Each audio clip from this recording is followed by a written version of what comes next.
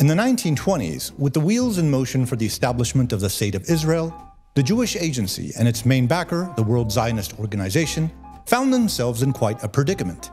Hordes of Jews were being illegally shipped into Palestinian territories from various places across the world: Western and Eastern Europe, Russia, and Yemen.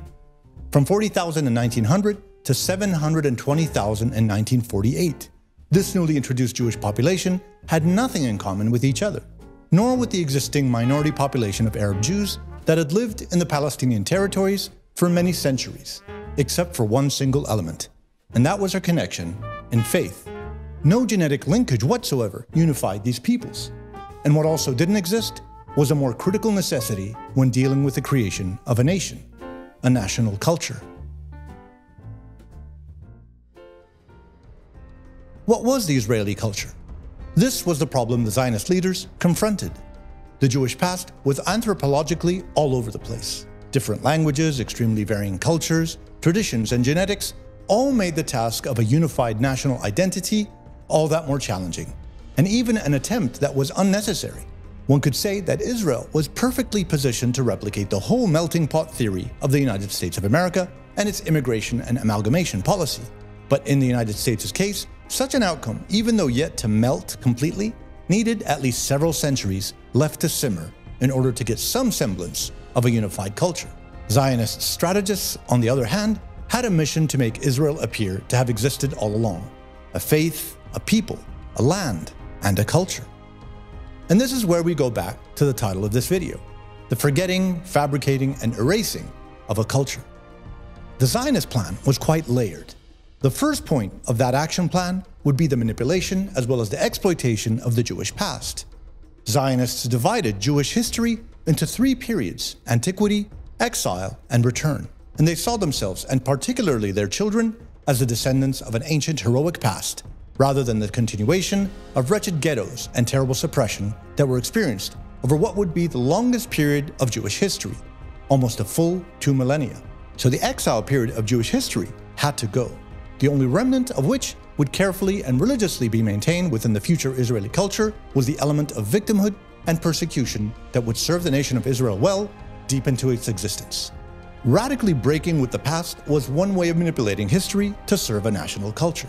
By eliminating the various cultures that the various Jewish immigrants had brought with them, a vacuum was left in the cultural past of Israel to introduce something much more sacred: the history of Jewish antiquity. In their minds, the Zionists believed that their present shaped their past, and hence antiquity needed to be shaped to serve the unity and culture of the State of Israel.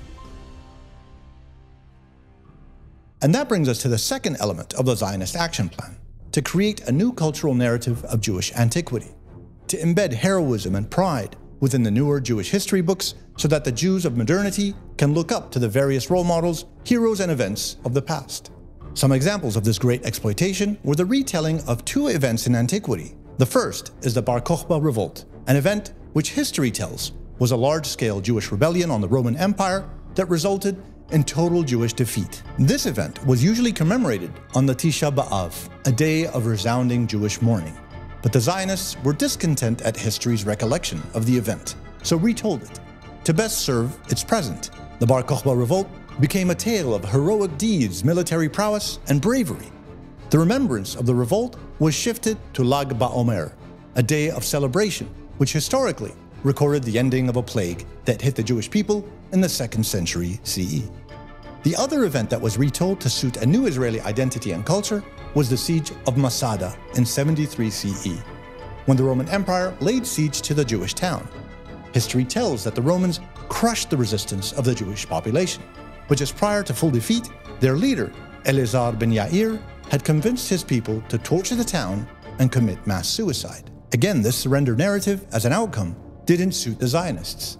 Suicide was forbidden in the Jewish faith.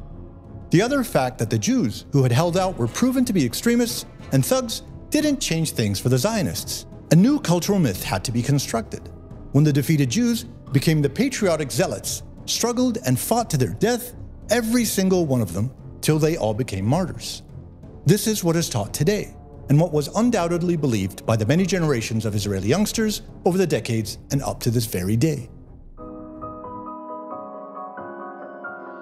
One of the most fundamental elements of a culture is language, and for Israel, being a nation for the Jews, this was Hebrew. But again, Hebrew falls into the element of forgetting a past I spoke about earlier. One would think that Hebrew was a commonly spoken language throughout history. This would be a very inaccurate assumption. The Hebrew version, as spoken now amongst the Jews of Israel, as well as by Jews across the world, has indeed only been around for just over a century.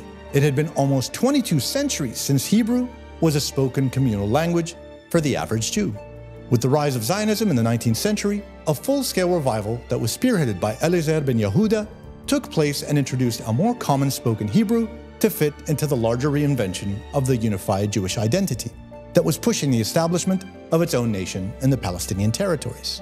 One of the main reasons for the necessity of a new common Hebrew language was to educate and unify the new influx of Jewish immigrants from around the world who during the British Mandate for Palestine were allowed into the lands in great numbers, consequently replacing all sorts of Jewish dialects such as Yiddish and languages such as Russian. To complete the process of a cultural construction of an Israeli culture, any competing and established culture had to be erased.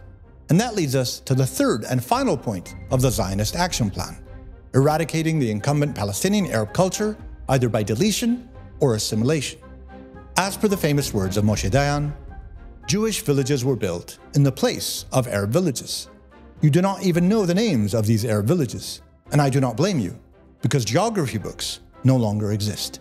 Not only do the books not exist, the Arab villages are not there either.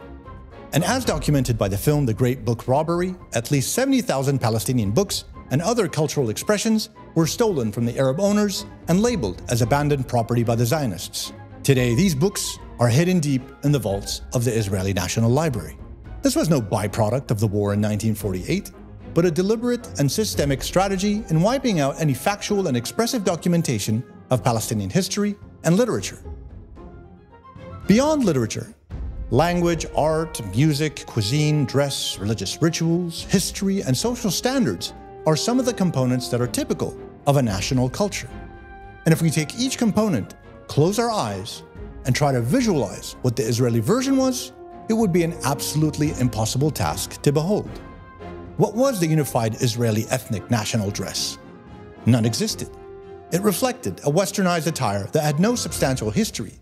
Yet when it came time to host the Miss Universe pageant in Eilat in 2021, Israel had no problem appropriating Palestinian handcrafted costumes to serve the narrative of a long-standing cultural Israeli national dress. The same goes with music. There was no catalog before 1948 to represent this element of an Israeli national culture. Arab musical instruments, scales, and rhythms all of a sudden happened to be Israeli, and were claimed to have been so for centuries, regardless if no Ashkenazi Jew had ever seen a qanun or a oud prior to their immigration. What belonged to the appropriated land had now belonged to them and their history. A quick contemporary example of this musical usurpation of culture comes with the extremely passionate and moving nationalistic song by Mohammed Assaf named Dammi Falastini, My Blood is Palestinian. And now, the stolen version, Dammi Yehudi, My Blood is Jewish.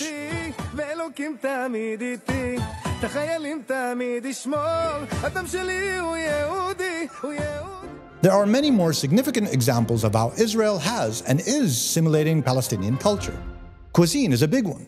Agricultural prowess and success was another. The same goes for the destruction or disappearance of Palestinian institutional buildings. I will leave it to you, the viewer, to maybe share and engage for more in the comments section. There's a very powerful culture to the Jewish faith. It comes with history and tradition that is as rich and long as many civilizations around the world. But this history, let me clarify, is strictly from the mid-1st millennium BCE till the 1st century CE, when the Jews were expelled by the Romans in Palestine. For virtually the next 2 millennia, there was no collective memory or unified culture of the Jews. Each people took on the identities of their regions and became subsets of that culture. Jews in Arabia took on Arabian culture, Jews in Europe, European culture, and so on. And since 1948, when the nation of Israel was established, it claimed that its unified culture, history, and heritage never ceased to exist, and was indeed protected and carried in the collective memories and hearts of those who had immigrated to Palestine during the 20th century, completely ignoring the fact that the Jews who did come were obviously of different ethnicity, language, culture, tradition, and expression. Believe what you may, but I just never bought into it.